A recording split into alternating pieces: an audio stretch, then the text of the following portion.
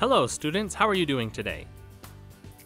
I am doing great, and I am just sitting here on this hand on this clock.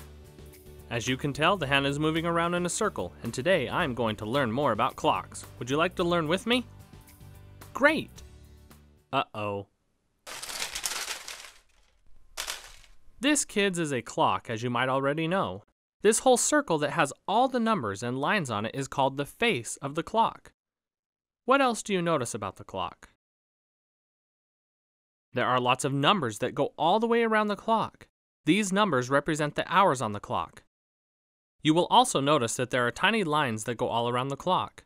There are 60 lines that go around the clock to be exact.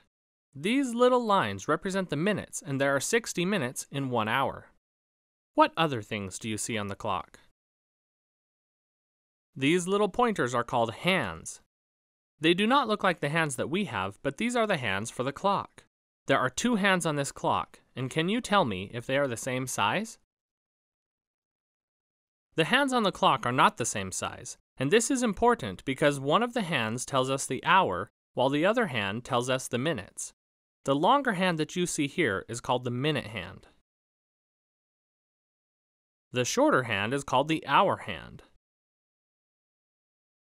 So the long hand tells us the minutes, and the short hand tells us the hours. Can you see the hands spinning around the clock? Great! The hands are spinning in one direction around the clock. This is called clockwise direction. The hands on a clock always spin this direction, starting at the 1 and going around to the 12. Maybe you can answer this question for me. Which hand moves faster around the clock? The hour hand or the minute hand? Great job! The minute hand moves faster around the clock. Let's do a quick review of what we have learned so far. The part of the clock with all the numbers and lines on it is called the face of the clock.